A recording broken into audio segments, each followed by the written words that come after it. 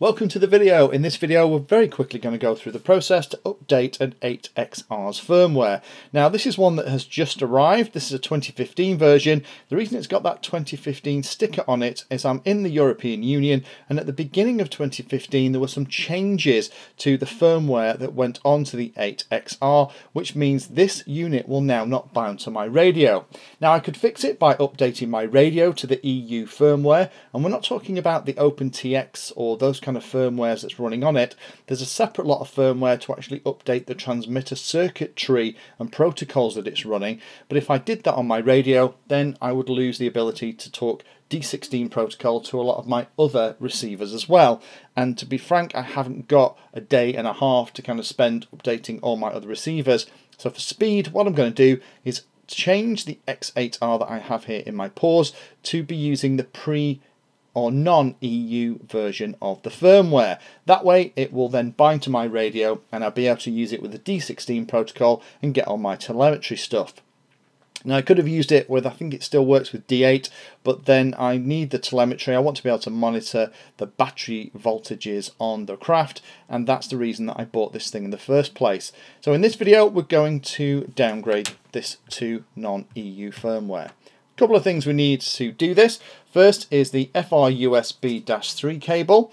We've used this on the channel before. It has a USB connector at one end and then with a couple of cables. We actually use this cable to change a D4R2 to use the 27 millisecond firmware, and then we also need another cable, which is this one here, which is a FR Sky SmartPort converter cable. Takes the signals from that first cable and turns it into a SmartPort signal that we can go into here. This is one that actually came from an outfit called unmannedtechshop.co.uk, so thank you very much to those guys for supplying this. They were one of the few people in the UK that actually carried it. Now to put it together before we go onto the PC, it's pretty straightforward. We plug the one cable into the other, watching polarity, black to black, red to red, and then the end of it goes into the SmartPort connector on the X8R. And there we are, we're ready to plug it into the PC. So let's go into the PC and talk about the software you need and where you get the manual and the firmware so you can change what's on the X8R. So here on the computer, the first thing we'll do is we'll just find the manual that we were talking about. So everything that we're going through here is available as a document. So if you just Google for FR Sky SmartPort update, the top one here, this PDF, is how to upgrade the FR Sky SmartPort enabled products. So let's just open it and have a look. And this is the process we are going to follow. It actually talks through exactly how you update all the different pieces, and it talks about the two cables that we've just had a look at.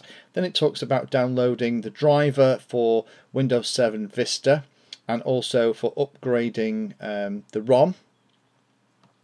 And then talks about the process that we're just going to go through. So let's ignore that for the moment. Let me show you the things we need to download. Don't worry about the links at the top, I'll put those in the description. First thing we need to download is this. This is the firmware for the 8XR, and it also is the non-Europe version, which is the one I need to work with my radio right now. The second thing we're going to need, well, obviously we're just going to click download for that, and that will then download it and put it somewhere safe. Next thing we need then is to download the upgrade SPort telemetry stuff. Again, don't worry about the link, we'll put that in the description. It's actually going to download a zip file, so we need to download that one as well. And then the last one you potentially need to download is actually the driver for the cable, the USB cable, when you plug it into the PC. I didn't need to use this one because I've used this cable before, so the driver's already on the PC. But I'd recommend, if you've never used the cable before, download and install this too. So once you've downloaded all of that great stuff, and I put it onto the desktop.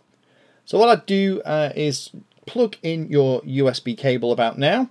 Don't have it connected to the SmartPort onto the X8R receiver, just have the USB cable plugged in and have the other end ready to go.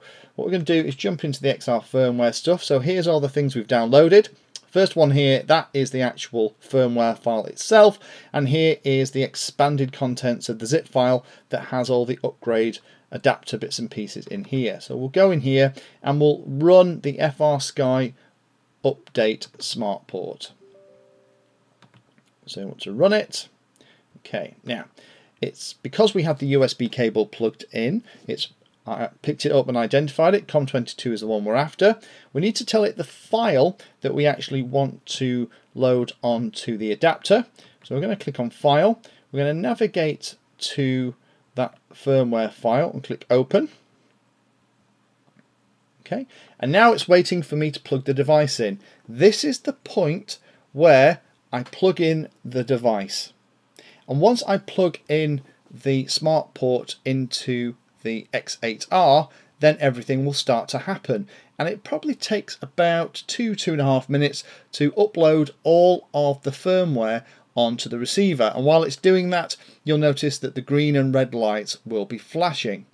Once it's finished, then you come back and you press End, you unplug everything, and then you should find that your receiver is now running the non-EU version of the firmware. You can then go and connect it and bind it using D16 to your non-EU radio, and you'll be good to go.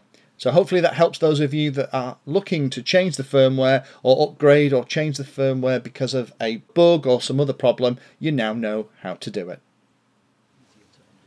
Thank you for taking the time to watch that video. There are lots of other videos on the channel and they're carefully ordered into playlists, so you may find that there are other videos on this same subject that you can go and watch. So I would recommend going into the playlist area of Painless 360 YouTube channel and looking around and seeing what there is. You never know what you might find. Thanks for watching. Please like, subscribe, and happy flying.